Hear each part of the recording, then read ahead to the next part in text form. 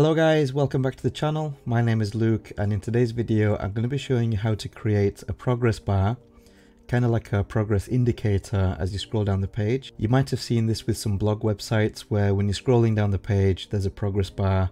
Sometimes it's horizontal, sometimes it's vertical, but basically it indicates where you are on the page. So as you get to the bottom of the page, the progress bar becomes full, and obviously when you're at the top of the page the progress bar is empty. I'm going to be showing you 3 examples today. 2 examples are going to be pretty similar. It's just going to be a vertical bar and a horizontal bar. And then the 3rd example is going to be kind of a unique version where it's kind of in the shape of a circle, and the circle fills up as you go down the page. But we'll also implement some text inside the circle which shows the percentage of how much you scroll. And this will all be done using Motion.page. So let me show you how we can create these. So I think we'll start first with the unique version with the circle, since it's the hardest one, and then we'll finish up with the easier ones. All I've done here is in Oxygen Builder, I've just set up some dummy content just so that we have enough content to be able to scroll down the page like this.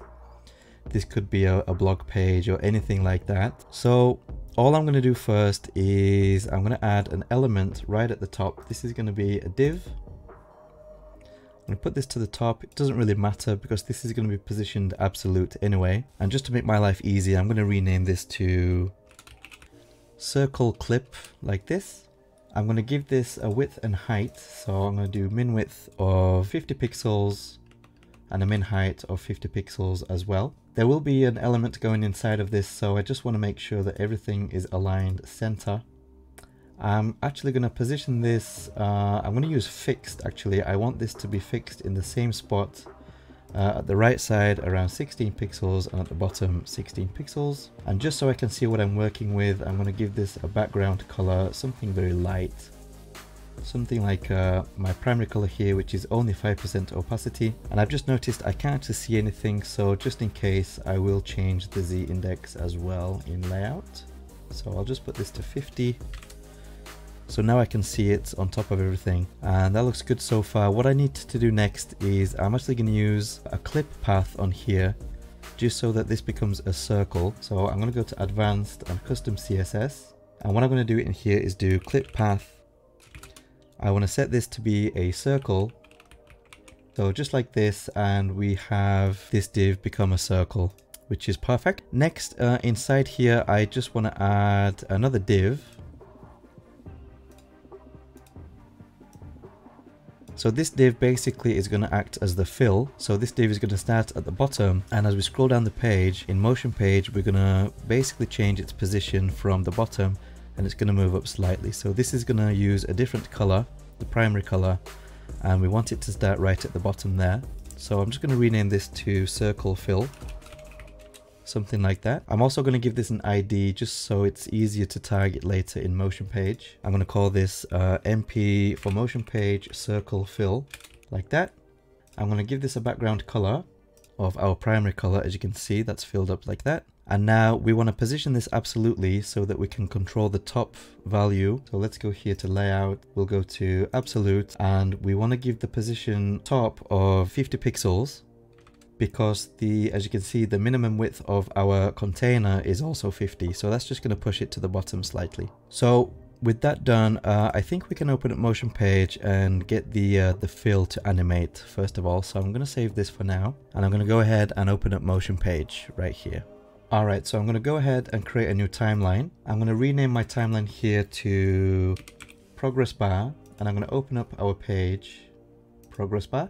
Okay, we want this to be a scroll trigger because all the animations are going to take place as we scroll. I do want to lock it to the scroll bar. I'm going to leave the delay at 1 second for now because I do want it to kind of have a lagging effect. And then what we want to do is we actually want to use the body element, because the body is going to start around here and the body finishes around here. So we want this to be using the page as the selector. So I'm going to go ahead and use selector, and I'm just going to type in body, and I'm going to do the same here as well. So body, and what we want to say is when the top of the body, so the top of the body is at 0, and we want this to finish when the bottom of the body, which will be here, reaches the end of the viewport at the bottom. So I'm going to change this value to 100, which will push that to the bottom like so. And now we can go ahead and animate. So what I'm going to do is I'm going to use the ID that we gave. So that was MP circle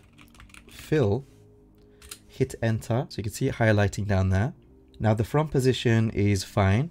It's starting in the correct place already. So all I'm going to do is go to 2. And remember, all we need to change on this is the top position from 50 to 0. So we'll go to custom, we'll type in here top, and when that reaches 0, this of course needs to be pixels. And one last thing I forgot to do, because I've just noticed this is not working here on the front. In Oxygen, just make sure that you give the circle fill a minimum width and a minimum height, and I'm just going to use the same values as its parent here, the circle clip. Alright, so let's just double check that. Yeah. So let's go back here and we can see in Motion.page that is animating. And once again, make sure that the top value here on absolute is set to 50. So it's pushing itself down the whole height of 50 pixels. So let's just have a look on the front here. We'll refresh this page and we'll scroll down.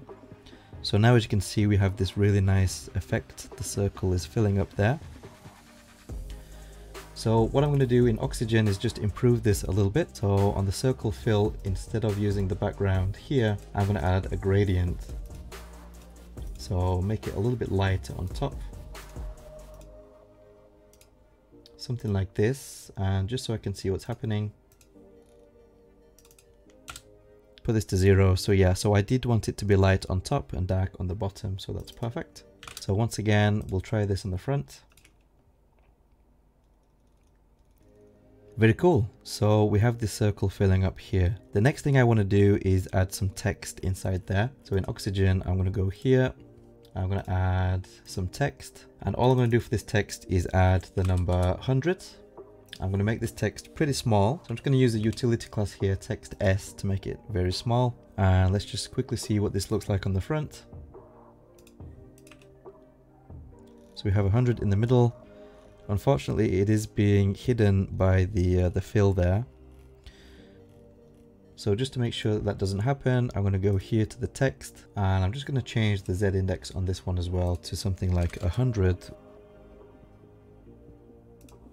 Refresh. And now we can see that the 100 is always on top. Another nice thing that we can do here is we could add some custom CSS, and we can use mix blend mode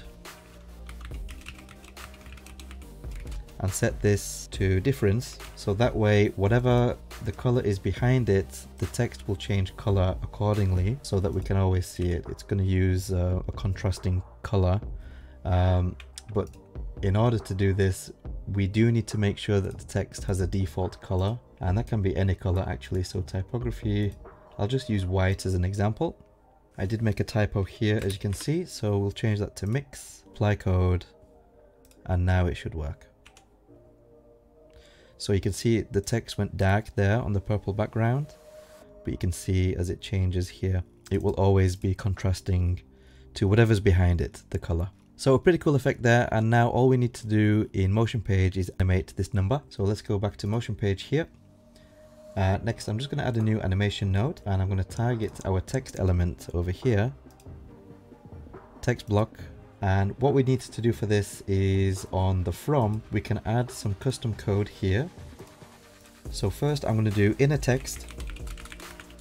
I'm going to set it to 0. Now remember, I'm on the from timeline, so we want the number to start from 0. I'm going to do comma, and then here we want to do snap, and then we want to target the innerText, and we want it to snap by 1 like this. So this should work on the front end.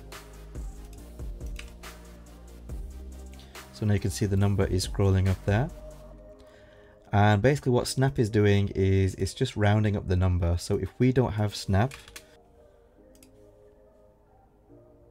so as you can see now, the number is it's really large without snap. So snap is kind of important. So I'm just going to re-add that like so.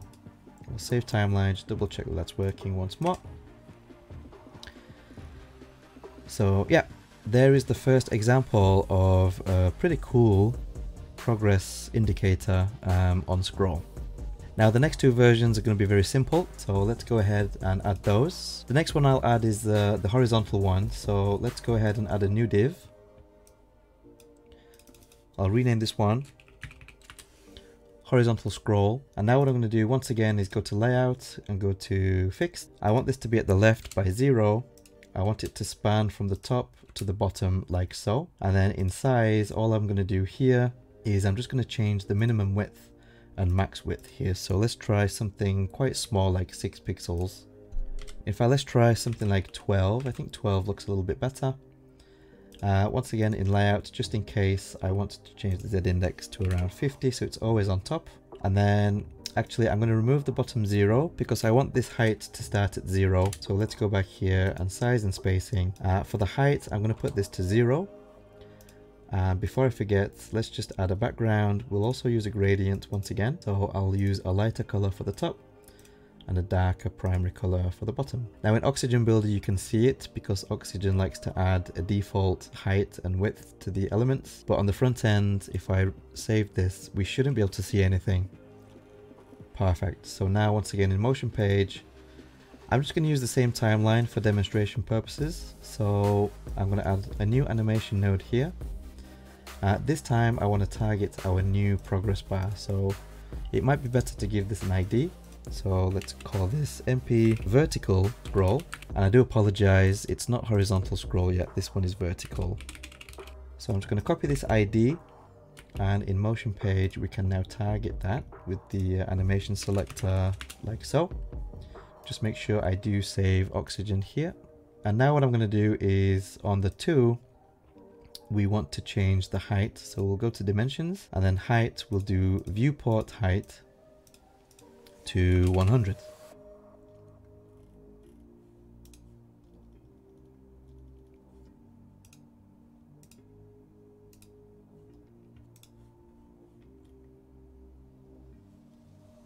So you can see here in Motion.page it is animating. Now I did just make sure that the value here on height is viewport height 0. So I'm just going to go ahead and save this timeline. And then let's refresh this page here. So now you can see once again, we have a vertical style progress bar, which is pretty cool. And then obviously this is just exactly the same for horizontal as well. So all I'm going to do is duplicate this one. I'll change this to horizontal. And now we'll just go ahead and change some values. I'm going to change this to horizontal scroll, the ID. And then in size and spacing, all I'm going to do is change the min height to 12. The max height is also going to be 12. And then the width of this is going to be 0 viewport width. I'm going to delete these values here. And now I just want to position this to the bottom. So all I'm going to do is here, change this bottom to 0. And that will put it to the bottom. We'll save this, and in Motion.page once again we'll add a new animation node, but this time we want to target the horizontal scroll, and on 2 this time we want to change the dimension of the width to 100 viewport width. So now when I scroll you can see we also have a horizontal style. So save timeline, refresh the page, and as you can see they're all working together like this, which is pretty cool. Now obviously you might not want all 3 styles on the same page, but this is just an example, a demonstration on how you can achieve each one, and I think they're all pretty cool. So there you have it guys, another nice tutorial. This is quite a popular feature I've seen on websites recently, especially on blog pages and things like that. I hope this was easy to follow along, and if you liked the video please do give it a thumbs up, and please do consider subscribing if you haven't already, and I'm looking forward to seeing you in the next video. Thank you.